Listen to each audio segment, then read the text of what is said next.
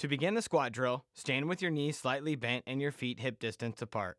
Bend your knees and lower into a squat position, hold at the bottom, and return to standing. Slow the strobe rate to make the drill more challenging. To further increase the difficulty, put the strobe in one eye mode or use a more unstable balance device. This drill trains vision and balance and helps you maintain balance when recovering after a check in ice hockey, after getting hit following a reception in football, or holding position under the boards in basketball. Do this drill first without the strobe, then with, and again without, so you can feel the training effect.